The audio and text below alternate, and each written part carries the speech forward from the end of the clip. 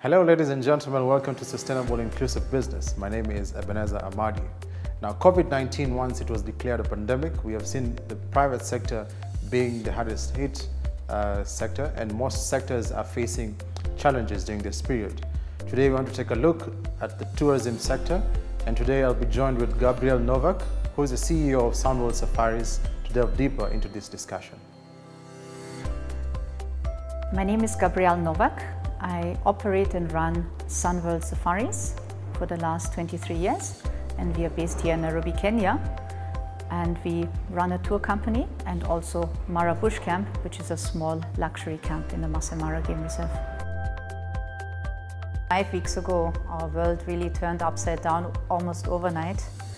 We have literally lost all bookings with immediate effect, and business is zero for the last 5 weeks now. There is no income whatsoever, which poses a lot of challenges for us as a company. One is of course the salaries and wages that we have to pay, but also expenses that continue to be there. As much as you are trying to cost cut, it is important to look at the long-term effects of this crisis, a crisis that we have really not anticipated, and that is very uncertain and unprecedented. So we have about 65 Safari Land Cruisers that are currently parked in our yard without any movement and any business in the last 5 weeks. We employ 45 permanent driver guides that are on our payroll, and we have a total of about 200 staff members that we employ both at Sunworld Safaris and Mara Bush Camp. Profits at the moment are non-existent, and this is purely to survive this period and to overcome those long months without any income. I am sure we will overcome them, as we have overcome many other challenges in the past, but it will require team effort, and it will require a lot of out-of-the-box thinking and different business ideas to go forward. It is quite challenging and very difficult because my team is most important to me. They are really what makes Sunworld Safaris and Mara Bush Camp, and their welfare in the long run is what of course concerns me and what we also need to look out for. Yes, we have some staff members that are working from home. The majority at the moment is on their paid leave, and we will have to think about salary cuts right after this. Some team members are working from home, and we are keeping in touch on both Skype or Zoom or on phone.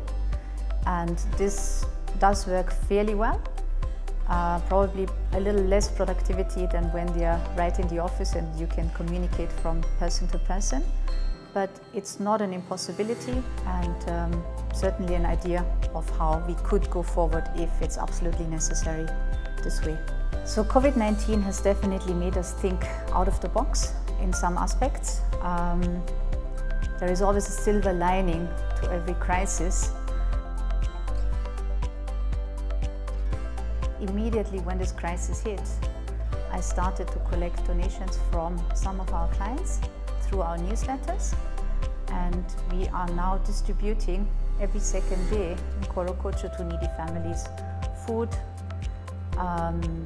different types of food that are necessary, but also soap, which we feel is very important at this point to keep hygiene and to sanitize.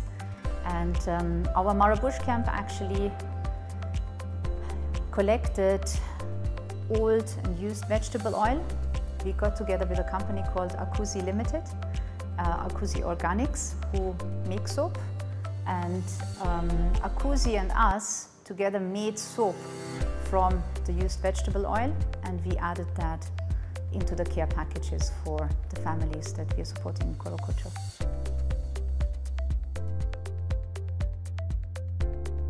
Mara Bush Camp has always been one of the front runners in no plastic or the elimination of single-use plastic, which is also what we won the Eco Warrior Award for in 2019.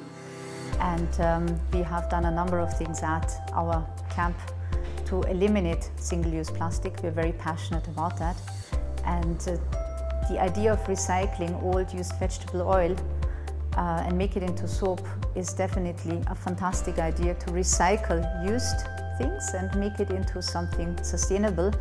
We collected plastic milk bottles from Bio and washed these out and used them as containers to distribute the soap.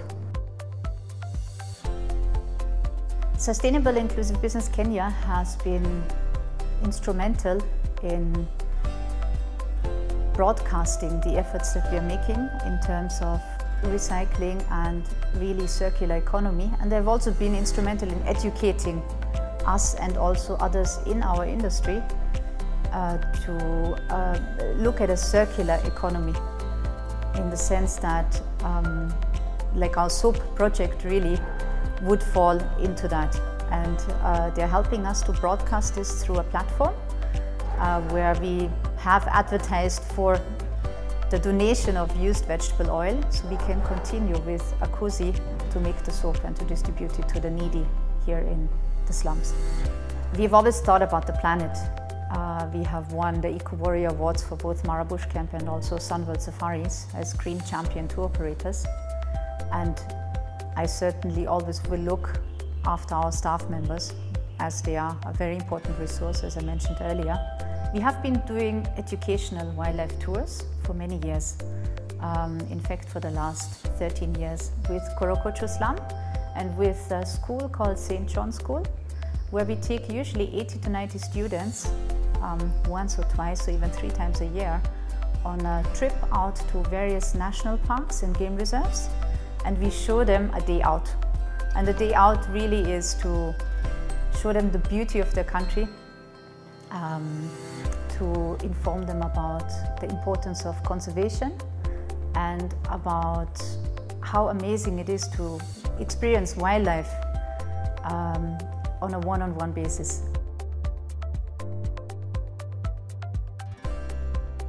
It's certainly an opportunity that the tourism industry can now come together as one and can also look at how we have been operating in the past.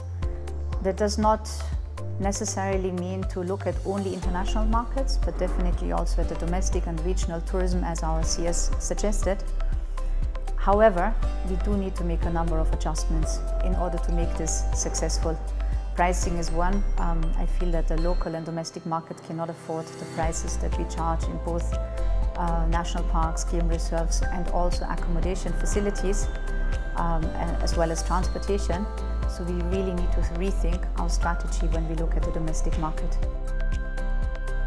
We need to look at the protection of our wildlife, which is really our key heritage and what we are selling. Without our wildlife tomorrow, we will have nothing to sell as an industry.